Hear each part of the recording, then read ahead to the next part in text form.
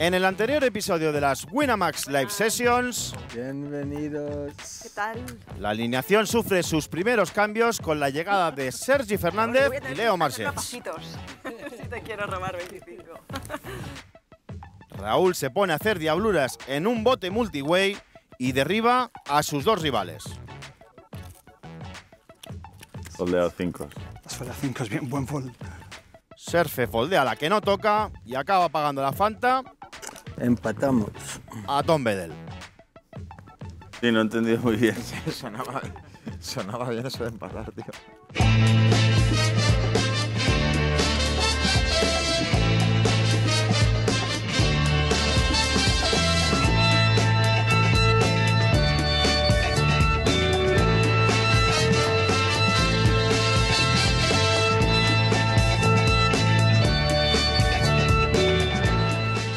Muy buenas a todos y bienvenidos a este sexto episodio de las Winamax Live Sessions, un episodio que retomamos donde lo habíamos dejado en el capítulo anterior con la misma alineación, con Yaman, con Raúl, con Sergi Fernández, Mustapha, Adrián, Leo, Manu y Tom Bedell en el puesto número 8, y el que tengo yo a mi lado es otro importante jugador muy conocido en la comunidad española de póker y que me agrada tener aquí a mi vera para los comentarios técnicos. ¿Qué tal, Lucas Blanco? ¿Cómo estás? ¿Qué tal, Alex? Pues aquí estamos ya en este sexto episodio, si no me equivoco, y los jugadores ya les ha dado tiempo a calentar, ¿no? O sea que ya están con ganas de seguir atizando. Con la muñequita caliente para meter ahí fichas en el centro, como hemos visto en el caso de Manu Saavedra, que ha sido el encargado de abrir este bote, que ha pagado Yaman, que ha pagado Raúl con posición desde el cutoff, y al que parece que también Mustapha Kanit se quiere apuntar con ese rey J de tréboles. Recordemos que estamos jugando una partida de cash de límite 50-100 con Big Blind ante de 100, con Straddle opcional desde UTG a 200, no es el caso, de manera que por eso que el Open Race es a 300.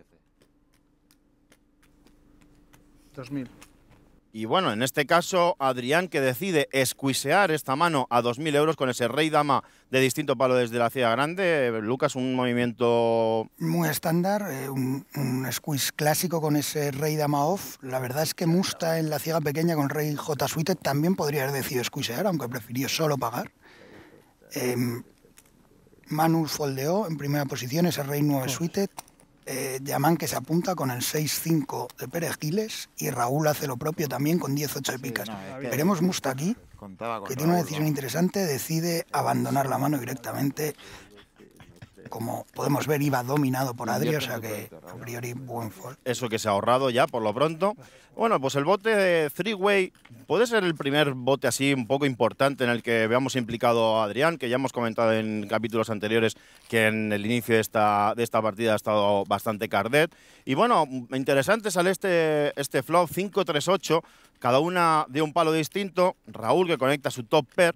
Y vamos a ver, Adrián, aquí qué línea opta por hacer siendo el jugador agresor preflop. Sí, habiendo tenido dos jugadores que le paguen, la verdad que puede decidir hacer give up aquí ya directamente y jugar check fold. O puede decidir seguir barreleando, que ya hemos visto que Yaman y Raúl trabajan rangos bastante amplios y tiene una mano de dos overcards que siempre es interesante para ir metiendo aquí barriles. Pero vamos a ver qué hace el bueno de Adri. Bueno, pues Adrián, como vemos, ya ese semblante, analizando la mano, estudiando cuál va a ser la línea. 4.500. Por si queda alguna duda, ahí tenemos el tortazo de Adrián, que empieza a... Bueno, sigue en este caso con la línea agresiva, 4.500 es su apuesta de continuación. Yaman, que tiene segunda pareja, pone una placa de 5.000 euros sobre la mesa con un gesto así un poco característico, y la voz que llega hasta Raúl, que vamos a ver cómo respira. Sí, Yaman tiene, aparte de la segunda pareja, se le pueden abrir proyectos de escalera en muchos tunes. Sería más interesante que hubiese un trébol para su equity en la mano, pero bueno, entendible el call, aunque es un buen tortazo el que ha metido Adri. Vamos a ver Raúl, porque aquí tiene una decisión complicada, si pagar o resubir. Pues Raúl Mestre con ese semblante, pensando. Ya sabemos que también es un jugador que no piensa, no es baladí cuando piensa. Está realmente estudiando cuáles son sus opciones, cuál cuál puede ser la línea que describa esta mano en calles sucesivas, teniendo en cuenta los dos jugadores a los que se enfrenta. Uno de los mejores jugadores del mundo, como es Adrián Mateos, un jugador tan agresivo y tan loose como es Yaman, carente de todo signo de miedo a la hora de poner fichas en el centro. Y bueno, pues vamos a ver. Además, Yaman viene en una tendencia positiva, ganó botes importantes en los capítulos anteriores, le vemos ahí con un stack por detrás de 35.000 euros, más de 40.000 al inicio de la mano.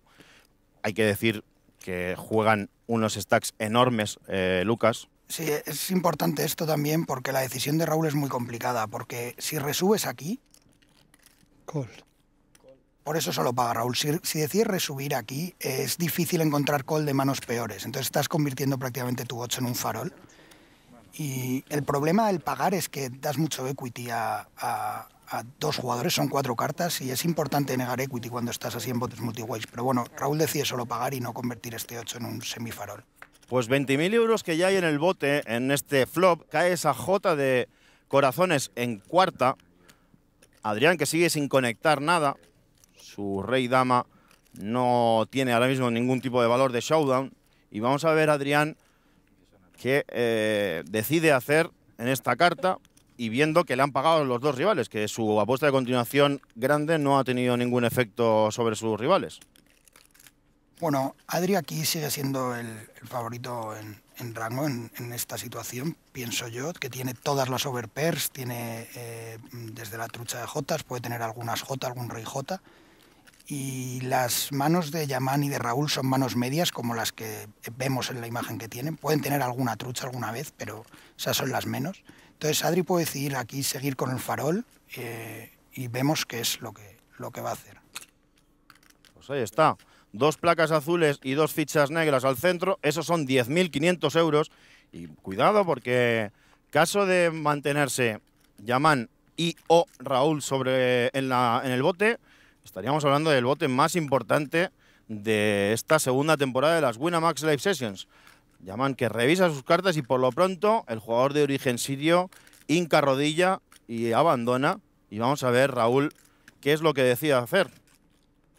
Bueno, Raúl aquí tiene un bluff catcher puro y veremos, porque es una apuesta complicada para seguir aquí pagando con el 8, pero bueno, Raúl sabrá que Adri es capaz de tener aquí suficientes faroles como para seguir adelante.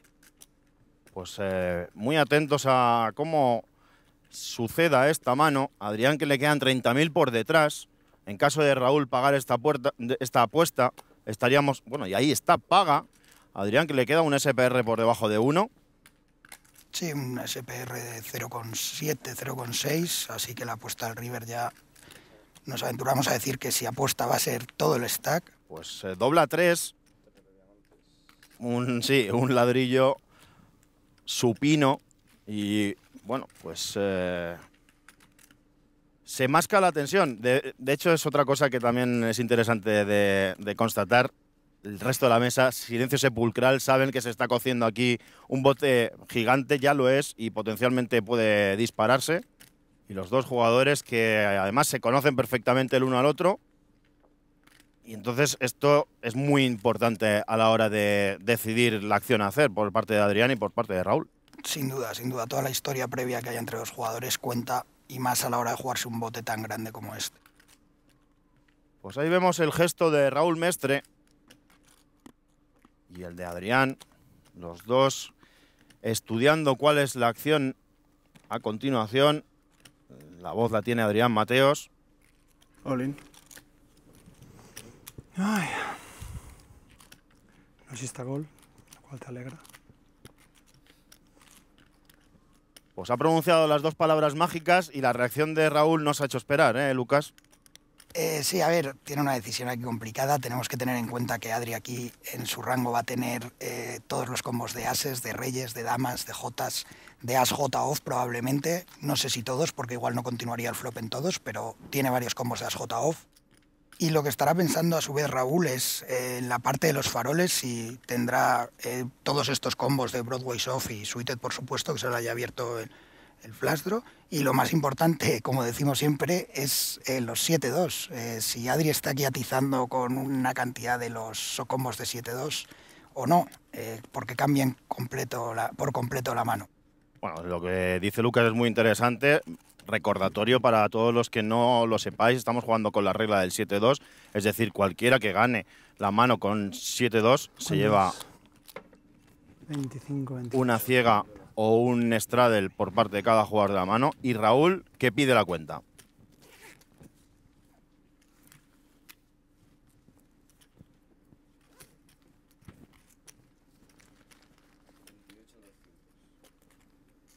€28.200 es la cuenta. La verdad es que os puedo asegurar que cuando empezamos a planificar esta nueva temporada de las Winamax Live Sessions, poco podíamos imaginarnos que se cocería un bote de casi, si Raúl acaba pagando, de casi 1000 ciegas. Y aquí es lo que está pensando Raúl, si pagar o no pagar. Dos de los jugadores que se sentaron en la mesa con mayor stack. Ahí vemos a Raúl que le quedan casi 35.000 por detrás. Y bueno, una decisión complicadísima. Sí, no, es un bote entre dos grandísimos jugadores, probablemente los dos jugadores más importantes del póker patrio, y la verdad que es una delicia esta mano.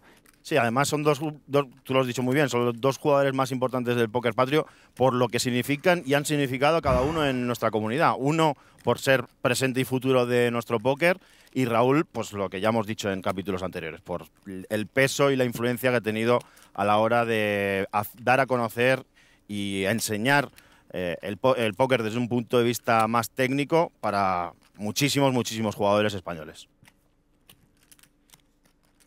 Vamos a ver. Raúl, que sigue pensando, siempre, lógicamente que está pensando y está sufriendo, es normal. Y bueno, vamos a ver, Raúl, qué decide hacer. Y se la va a bajar, atención. Y le paga, vaya call, espectacular. Bueno, el mayor bote de la temporada hasta el momento en estas Winamax Live Sessions, prácticamente 100.000 euros en el centro. Y si hay alguien que podía hacer este gol es Raúl Mestre. Yo no sé cómo te has quedado tú, Lucas. Espectacular, qué nivel de póker, vaya mano, vaya call. Resopla Raúl, que le ha costado pagar. Normal. De hecho, eso es lo que está diciéndole a Yaman, que no es un jugador que haga mucho paripé. Y tenía una decisión legítima. Y bueno, yo creo que lo mejor es que tanto Adrián como Raúl nos cuenten cómo han visto esta mano, esta interesante mano. Ha sido un bote enorme contra Raúl, casi 100k, casi el bote, son 900 o 1000 ciegas. Preflop creo que, dando los rangos que se están manejando, creo que el squeeze es obligatorio. 2000. Básicamente, en la mesa están jugando botes muy grandes, mucha acción preflop. Es contra uno de los mejores jugadores del mundo, probablemente. Juego contra los dos jugadores más loose de la mesa, que a mi parecer son Yaman y Raúl. Lo que no tengo claro es que él crea que yo voy a pagar con tantas manos medias para un bote tan grande, ¿no? Las manos que con la acción que ha habido preflop él debería estar teniendo son ases, reyes, damas, pero esas manos creo que ahí pueden elegir una apuesta más pequeña.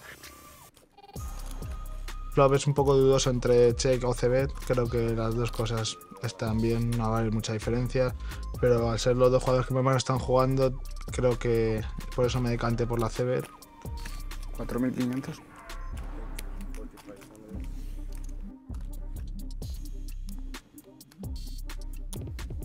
El turco hay una J, que es una carta muy buena para mi rango, porque ellos tienen muy pocas Jotas. Yo sí tengo algunas Jotas, J de suite, dama J suite, rey J suite. Son manos que puedo jugar así perfectamente y que van a barrilear siempre el tour. Foldea Yaman, que son buenas noticias, pero sigue pagando Raúl.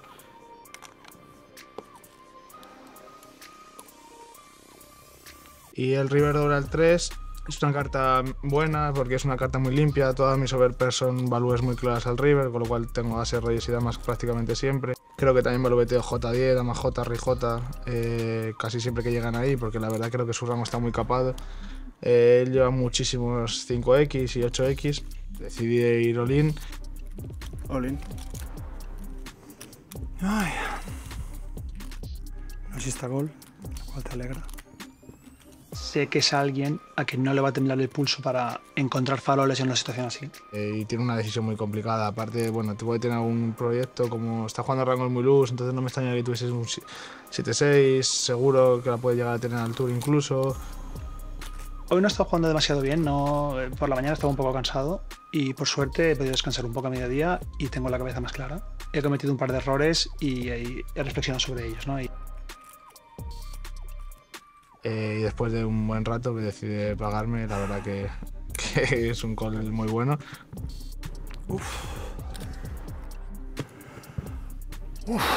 Si vienes a jugar una mesa de estos stakes, tienes que pagar las manos que crees que son rentables, sea bote grande, sea bote pequeño. Si no tienes, si es un bote demasiado grande como para pagarlo, no te sientes en la mesa, básicamente.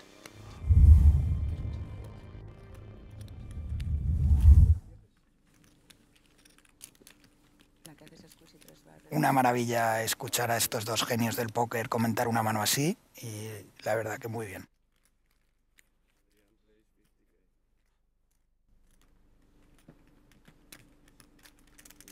¿50? Adrián, que pide otros 50.000 euros sobre la mesa, se ha quedado pelado, lógicamente. Y la verdad es que muy, muy interesante escuchar el punto de vista en primera persona, tanto de Adrián como de Raúl. Bueno, bien jugado los dos, uno lo ha intentado y el otro lo ha ganado. Bien jugado los dos, uno lo ha intentado y el otro lo ha cogido. Esto es así. Era un free roll. Pago yo con sí todo. No te me pongas a limpiar, Yaman, que si no, así no lo remo. Bien jugado. Es que como antes no me ha salido, quería ver si... Soy un tío creativo, tío. No puedo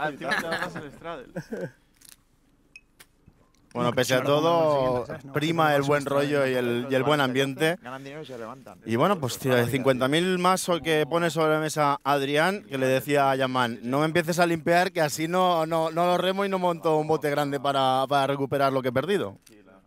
Bueno, aún así yo creo que esta gente en un bote limpiado es capaz de acabar con todo dentro también, ¿eh? O sea, que no se preocupe Adri, que seguro que va a tener manos de sobra para recuperar. Bueno, pues ha empezado con mucha fuerza este sexto episodio de la temporada, de esta segunda temporada de las Winamax Live Sessions. Como decíamos durante el transcurso de esta mano, silencio sepulcral en toda la mesa y estoy seguro que en algún momento u otro pues habrá reflexiones y comentarios sobre este bote porque al fin y al cabo pues es la primera vez que se monta un bote prácticamente 6 dígitos. 4.000. Anda, la catapulta. Igual te lo agradezco yo. Bueno. Depende de lo que salga.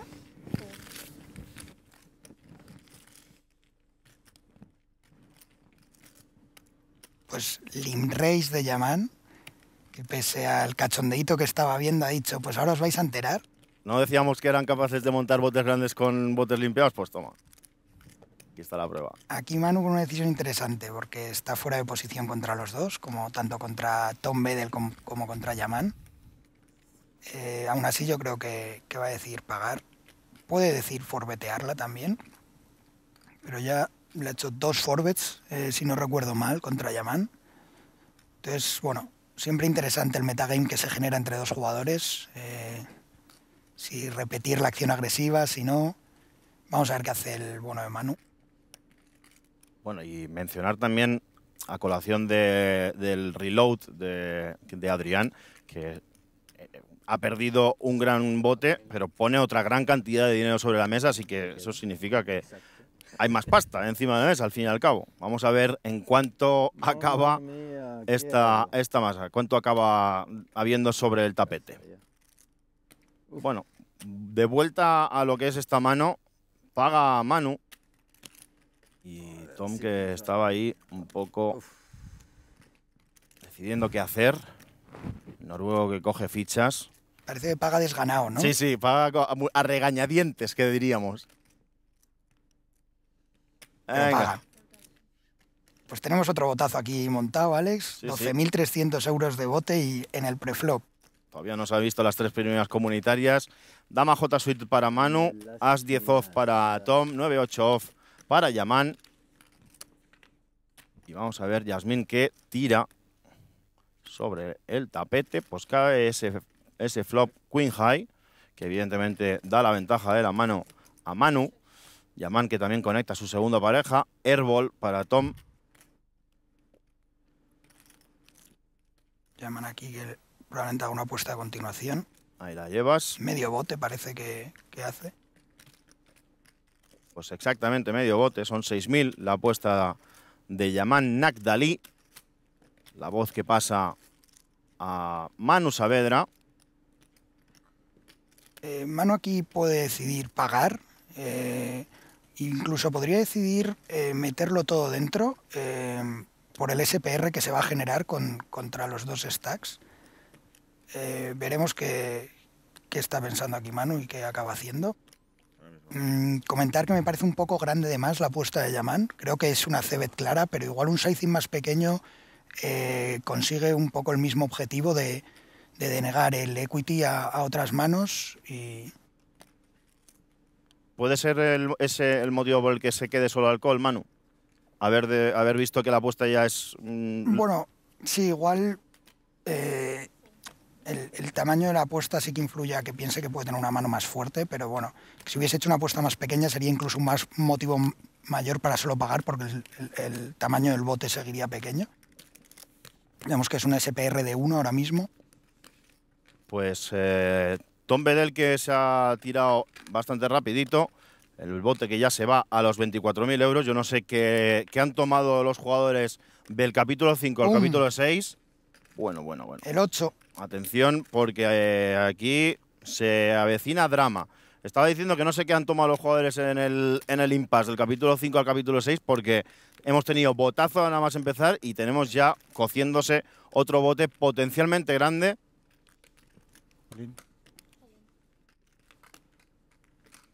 Bueno, pues Yaman, que va all-in, pide la cuenta.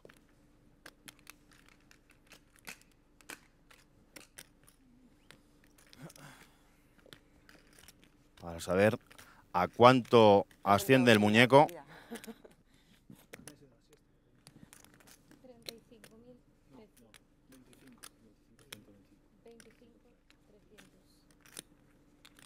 Pues 25.300 si quiere usted ver el river, señor. Y problemas para Manu otra vez, que vuelve a tener un bote enorme contra Yaman, en el que le han pinchado al Tun, y a ver cómo abandona aquí Manu. La verdad que es muy complicada esta mano.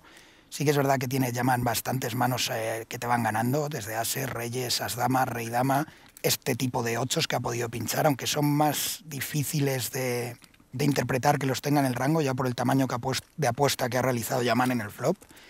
Luego la pregunta de siempre, ¿tiene aquí los 7-2 Yaman? No tiene los 7-2. Recordemos que la mano ha empezado con un limp raise.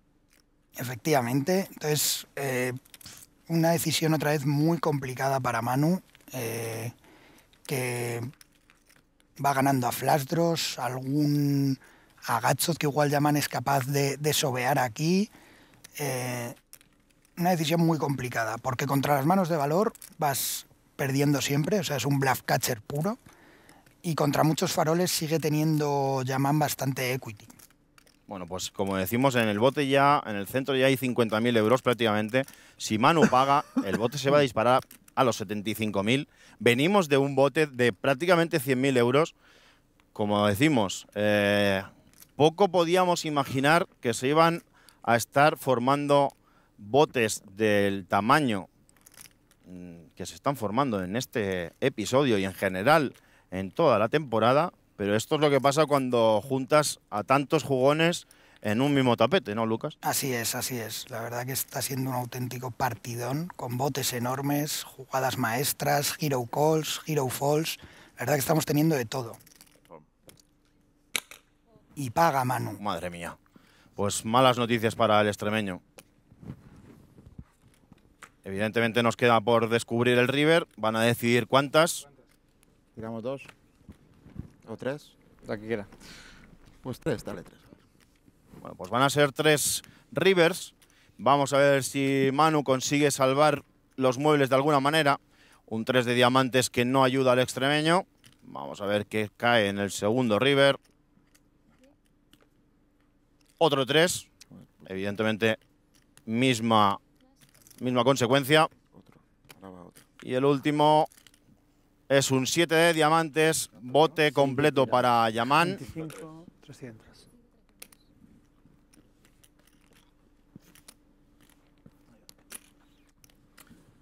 Buena mano, campeón. 8-9. Sí. Aquí los 8, 8, 9, 8. Ha funcionado el limp, ha funcionado, tío. Claro, es que yo me he ido a mitad. Esta es la mano que ha empezado con limp tuya. Sí, tío, he Me simulado. has discriminado, que He así no lo simulado y me ha ganaba. caído enterita. Como puedes ver, se puede jugar botes muy grandes con el limp también.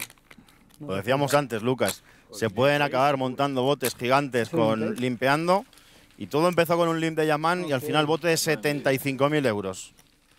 Y Yaman siendo un poco la bestia negra de Manu, ¿no? Le ha ganado 2 botazos enormes. Y bueno, y Yaman haciéndolo muy bien de momento. Ganando muchas manos, estando súper activo. Yo no sé si vamos a tener que sacar el nivel porque parece que la mesa pesa más en ese extremo izquierdo, porque han ganado 2 botazos tanto Yaman como Raúl de forma consecutiva y ahí vemos esos estacazos. Tienen todo el rango de fichas, tanto Raúl como Yaman. ¿Te imaginas? No, yo no hago esas cosas. Bueno, escuchamos las conversaciones entre los jugadores, ¿no? Que se forman después de estos botazos. Cada uno hace su pequeño análisis, porque en el durante no se escucha hasta el zumbido de una mosca. Que al final y al cabo, Bueno, pues nueva mano con todos los respetos, me va a que ya tenemos repartida, mientras que los jugadores pues siguen analizando y comentando estos 2 botazos que hemos vivido al inicio de este episodio. ¿Te esperabas tú botes de este tamaño, Lucas? La verdad es que tan grandes es difícil que se monten. Yo creo que toca un bote pequeño ahora, ¿no? Para bajar un poco las pulsaciones y tranquilizar un poco la historia, pero con estos jugones no parece. Son malísimas. Vamos a ver lo malas que son. Canto que son malas y me subes. ¿Esto qué es? Se ha perdido la amistad ya, Tom. No te ha ganado una mano. No, pero ahora tienes un montón de fichas, así Eso no que quiere decir nada. plástico ese. Bueno, 2 jugadores que con mucha historia. Y bueno, pues Yaman que le ha dicho, vamos a ver si realmente son así de malas. Te voy a resubir con este as dama. Paga Tom. Hay una buena ahí, ¿eh? Me falta un poquitín más de diamantes ahí, un 3 y un 6 y ¡pam! Serán buenas las tuyas, ¿eh? Claro. A mí esas me encantan, vamos. Nunca pago si no son buenas. Yo no sé qué espera aquí.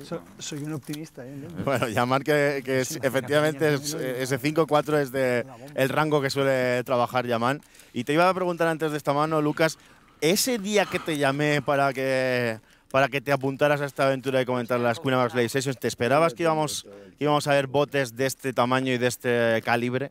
No, la verdad que no. La verdad que está siendo una auténtica maravilla. O sea, la mano entre Adri y Raúl va a dar que hablar, yo creo. Va a ser una mano muy comentada por toda la comunidad, por el tamaño del bote y por los 2 jugadores que son. Y luego la mano entre Manu y Yaman, otro botazo espectacular, que también yo creo que va a ser muy, muy comentada. Bueno, pues vamos a ver cómo continúa la acción sobre el tapete. Como decía Lucas antes, a ver si bajamos un poquito las pulsaciones, aunque no parece que vayan a darnos tregua estos 8 jugones y jugonas.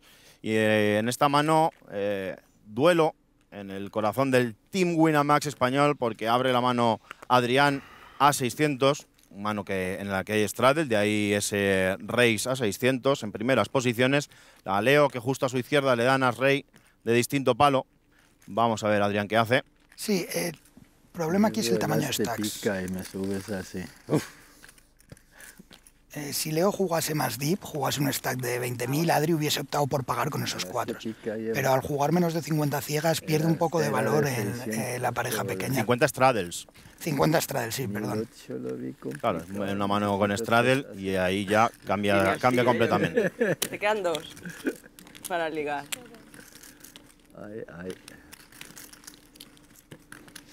Y bueno, como decíamos, 3-bet al que se rinde Adrián, que ya viene bien, porque como decimos, a ver si bajamos un poquito las pulsaciones, que nos estamos quedando con la boca seca de comentar tantos botazos. Gracias, Tom, Aquí Tom con as-9 off en el hijack. narrar. Presumiblemente una mano que va a hacer open race. Así es. En plan, aplícate más, que 600. estamos haciendo esto por ti. Y bueno, la mano que llega hasta Yaman con la perla de distinto palo. Se apunta Yaman con ese J10 desde el cutoff. Botón para Raúl. Está jugoncete Raúl, que se Sí. apunta con este 5-3 de picas. Quiere jugar manos con posición, con un stack tan deep. Rencoroso, ten cuidado. Y Sergi que se apunta con estos patos. Sí, sí. ¿Has jugado tú alguna partida de cash tan deep, con tantas ciegas? Tantas ciegas diría que no. Con tantas ciegas diría que no. La verdad que cambia mucho el juego. No se suele estudiar mucho la estrategia con 1000 ciegas, ¿verdad? No suele compensar porque no suele pasar mucho. Pero bueno, seguro que Raúl es capaz de adaptarse y sacar rendimiento de ello. Bueno, pues sale este flop muy conectado. Dama 10-9 con 2 diamantes sobre la mesa. Yaman que ha conectado el 10. Nadie tiene ninguna dama. 10 y además proyecto de escalera. Cae ese pincho que da la ventaja a Tom con esas dobles parejas. Y va a apostar. Este bote de 2.800 euros. El noruego que apuesta 1.300. Sí, vamos a ver cuántos calls se encuentran por el camino, solamente el de Yaman, porque Raúl y Sergi rinden su mano rápidamente. Bote de 5.400 euros sobre el tapete. Y el rey. ¡Opa! ¡Opa! Pues Yaman que conecta su escalera y vamos a ver cuánto le va a costar la broma a Tom Bedell. Evidentemente es una escalera bastante descubierta porque cualquier J pues la ha conectado. Y bueno, pues Tom que pasa y veremos si ante la potencial, ahí viene, apuesta de Yaman, Tom es capaz o no de rendir su mano.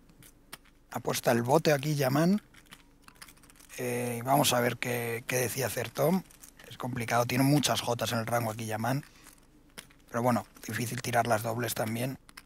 Los dos jugadores tienen mucha historia, se conocen. Yaman es capaz de tener aquí faroles por todos lados. Llevas 8-9. Es lo único que gano.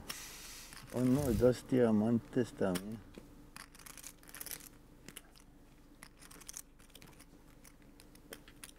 Cada vez que habla Tom es que a mí me entra la risa. Lo siento. Y que lo digo con todos los respetos. Me parece un hombre entrañable, además muy amable en el trato cercano, en la distancia corta. Y aquí está diciendo algo interesante, está buscando manos que pudiese estar convirtiendo Yaman aquí en farol. El problema es que justo las que ha dicho las bloquea él, con ese, ha dicho 9-8 y diamantes, y tiene 9 de diamantes, que no es una carta que quieras tener, si piensas que esos son los faroles que puede tener Yaman. Pero bueno, interesante esa reflexión, ¿no? Te doy la J, Yaman. Ahí gana. Oh. Y abandona bien. 7-2, 1.400 pavos y un aplauso. Con 7-2 gano más dinero que con esto. Efectivamente. Sí, claro, con 7-2 se hubiera llevado 1.400 extra. Efectivamente. Otro bote para Yaman que Sí, bueno, está en modo killer, ¿eh? Reventando la mesa, la verdad. En modo killer. Y bueno, ahí le tenemos, recogiendo plástico, apilando.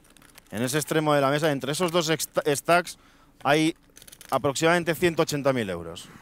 Entre el stack de Yaman y el de Raúl en este punto de la partida.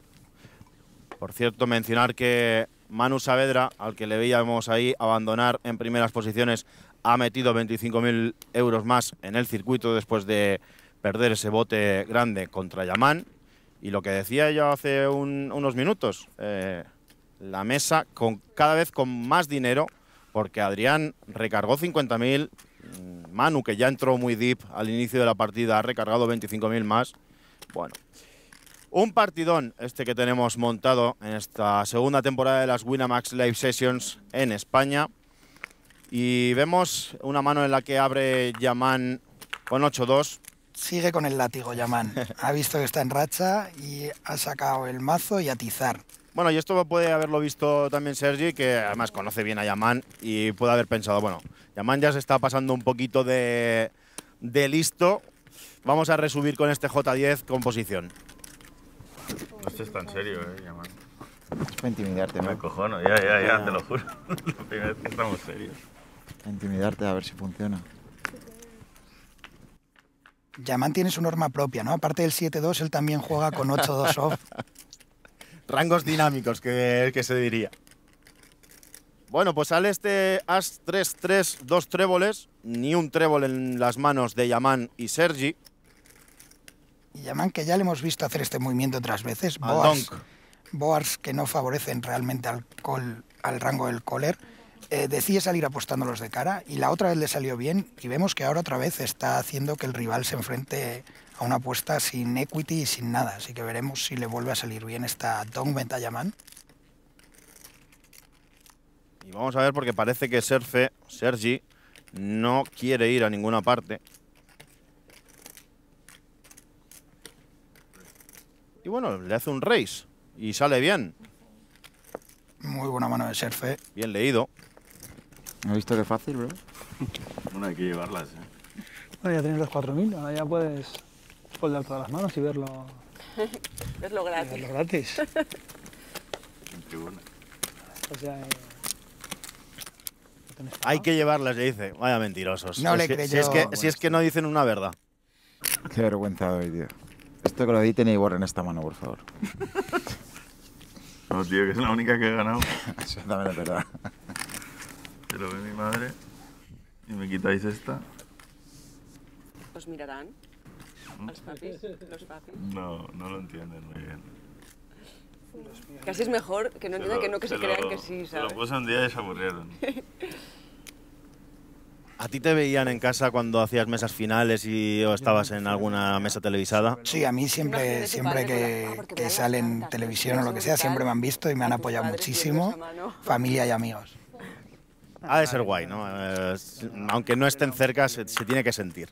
Completamente. ¿Sabes de póker, bro? es fish, o sea, Pero sabes las reglas. sabes las reglas, sí, sí. Tienes en rojo. Pierde dinero. Sí, lo tiene en rojo, cambia. Juegas un All-in tienes 25, tagueado en rojo. lo tengo tagueadito. Es fish pasivo limper Ya, tío, mi madre igual, mi madre es ultra limper. y ya paso. Lo intentaste No me una hace ni época. caso. Levemente sabía que no tenía gane. O sea, para él yo no puedo saber de nada más. O sea, él sabe más que yo de póker, entonces él me explica las manos a mí. también. ¿Pero qué juego así? Ya, Si mi eso madre. no está ahí, vale, Yo también me lo hacía. Él me enseña. Paso. Papá Mestre, que sabe más que Mestre Junior, ¿eh? Están los genes, ¿no? Ahora sabemos de dónde viene todo. Paso. Y si tiene no sé qué te gana. Bueno, muy interesante este speech, esta conversación en la mesa, ¿eh? Que al fin y al cabo también estas Winamax Live Sessions van de eso, de escuchar la interacción entre los jugadores y los protagonistas. Vemos que Musta ha tribeteado en el botón al Open Race de Yaman. Tiran un board de As Rey 3, continuación estándar. Yaman aquí que no va a ir a ningún lado. Vamos a ver. Estándar este call.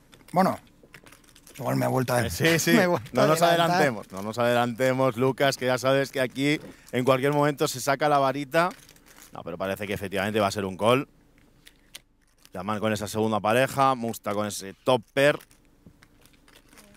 Y bueno, 1800 que es la apuesta de Musta, paga Yaman.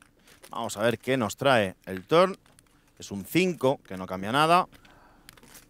5 de corazones. Bote de 7.600 euros, que nos parece poco viniendo de lo que venimos, pero bueno, 7.600 euros, pues son 76 ciegas ahí en el medio de la mesa. Lo que pasa es que parece que todo lo que baja de 10.000 no le hacemos mucho caso. Musta aquí que está pensando el sizing, aparte de las tiene flash draw a las nuts. Vemos que va a apostar unos 5.500, parece que es. Efectivamente, 5.500 y Yaman muy disciplinado, foldea rápidamente.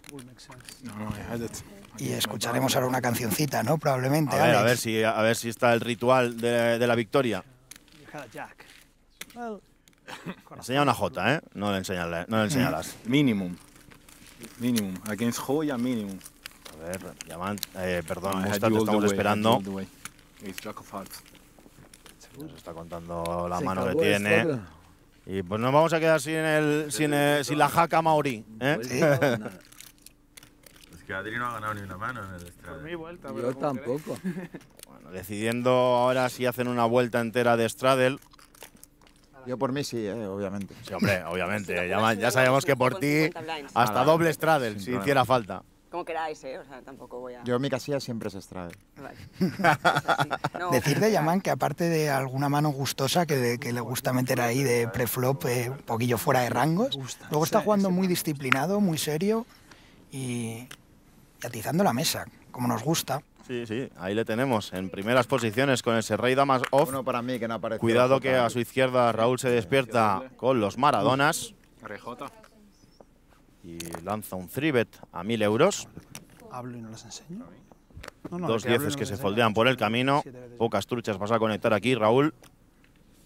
podemos mirarlas cuando queramos, pero que hagamos el gesto, ¿no? Cuando... Sí, por favor, Leo. Gracias.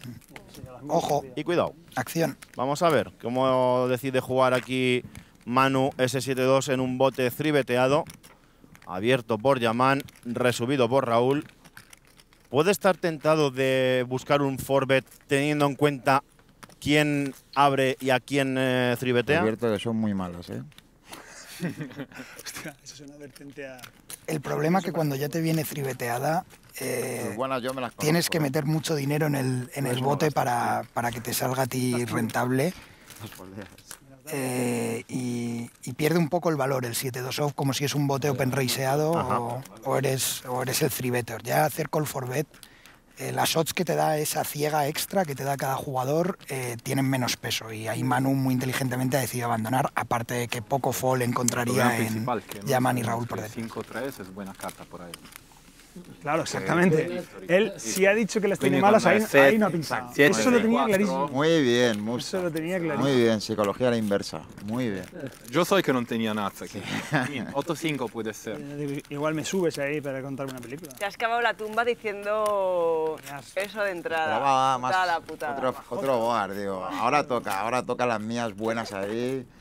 Es un ventaja increíble jugar la primera sesión porque miras muchas cosas. Straddle, ¿eh?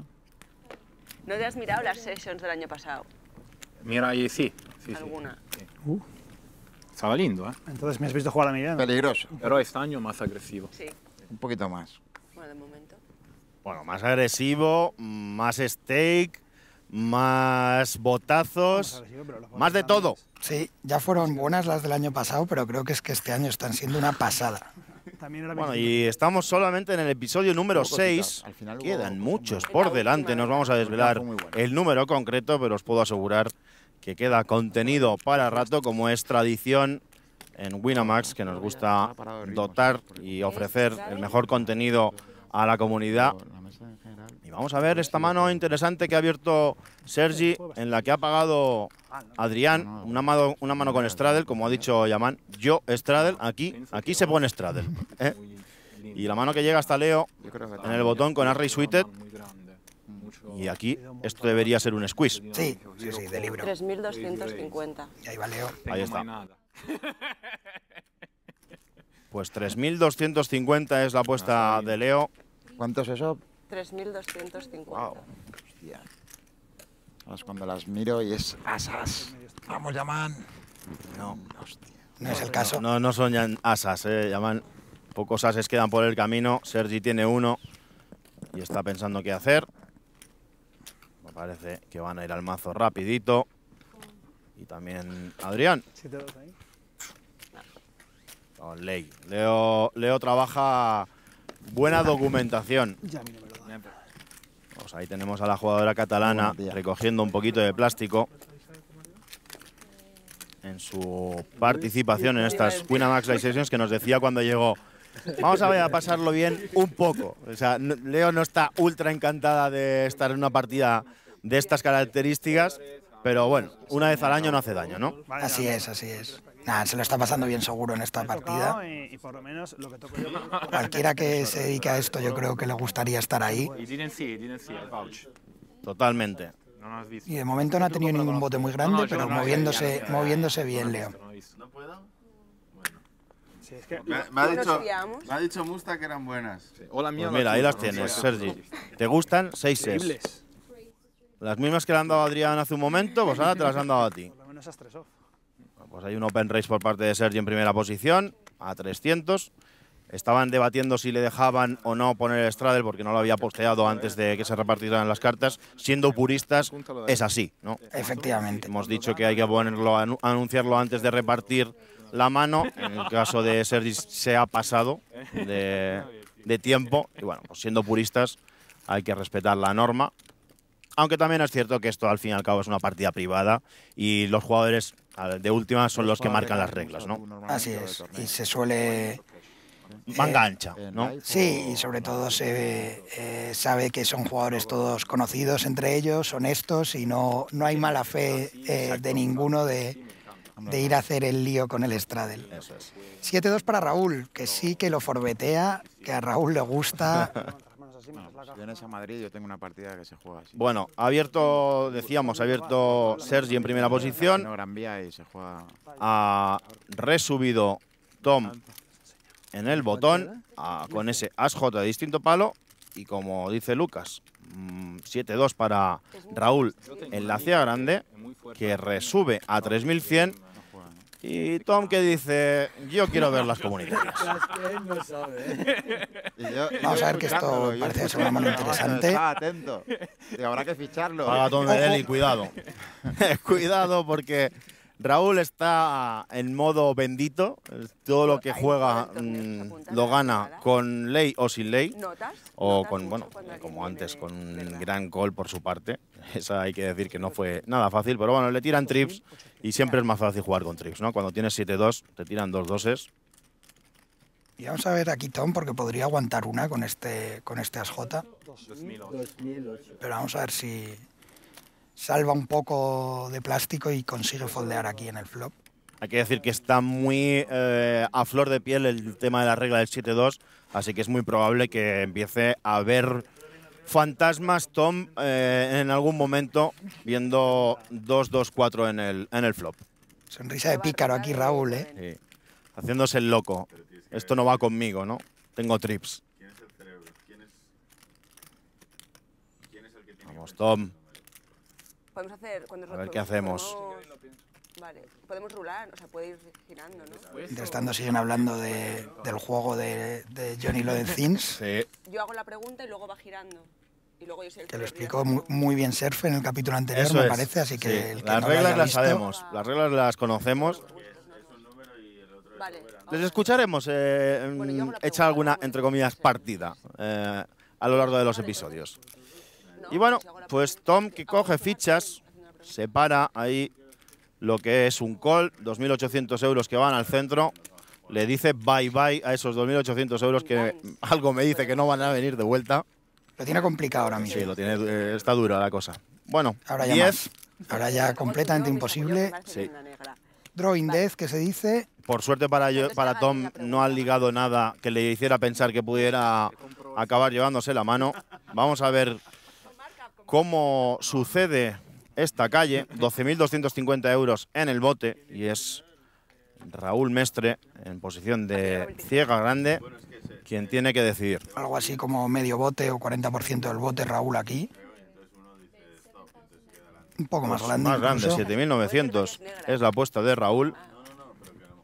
Haces una pregunta numérica. Y Tom Bedell, ¿Cuántos años que debería empezar a pensar Entonces, yo digo, que tiene poco que hacer aquí.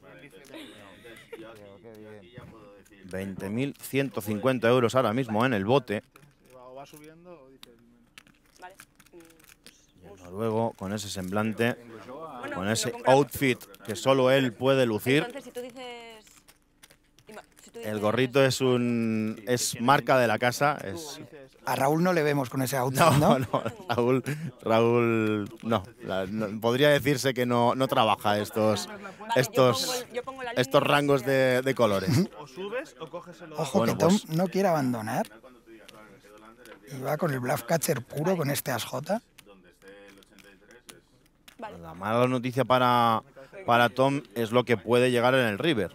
Sí. Porque claro, montamos ya un bote de 28.000 euros, le quedan solamente 10.000 a Tom por detrás. Yo te acompaño, Raúl, que aquí no querrá ver ninguna pica. Ninguna pica, claro, Ninguna eso te iba a pica decir. al river. Aún así, ya con el SPR que hay, aunque cayese una pica, Raúl aquí no abandonaría. Pero bueno, siempre te quedas más tranquilo si no completan el flash. Bueno, pues doble a 4, que al fin y al cabo tampoco es una carta que deba estar encantado Raúl, porque Bueno. si toma aguantado con algún 4… Era, a priori, incluso toma aquí que ha ligado las dobles. Pues va mira, a pagar rápido. Pues va a pagar al toque, ¿eh? Eso es lo que estaba pensando. Lleva el 7 y el 2, lleva el 7 y el 2. Y al fin, creo que no. 100, ¿no? 100, salvo que hagas el rol del año. Por favor. Buena mano, Raúl. Me dan las luces. Si no tienes dinero, ¿qué haces? No te preocupes, Tom, que a ti te fían. Me he arrepentido de no haber ido. Me lo voy a 100 extra por pensar cabeza. un rato. ¿Son 100 o 2? 100, no ha habido extra. Ah, y además se lleva, claro, la ciega de cada jugador de la mesa. Así es fácil con el 7-2. Adri, Que alguien ponga la ciega de Tom, anda, que se ha quedado pelado. Mata la caja, claro. Bueno, empatamos Raúl y yo, porque yo he tirado un 2. No, yo tenía 4. Va. Tenía 6. 20.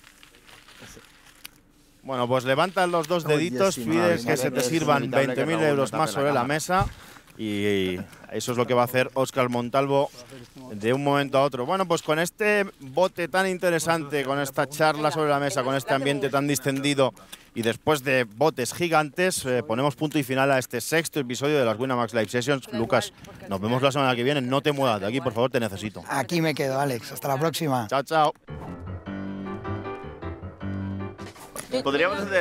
Podríamos hacer un load en cuántas fichas cree Raúl que tiene delante. Es de esos días tontos.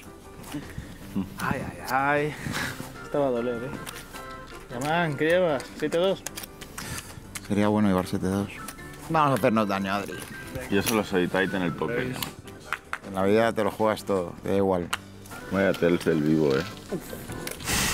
No, si quiere cobrarme las rosas, que me gustan mucho, y le pago. Olin. Joder, qué ganas tienes, Adri. ¿Cómo va a ser otra época? Pero mira qué camisas lleva Tom, tío. ¿Qué? ¿Qué?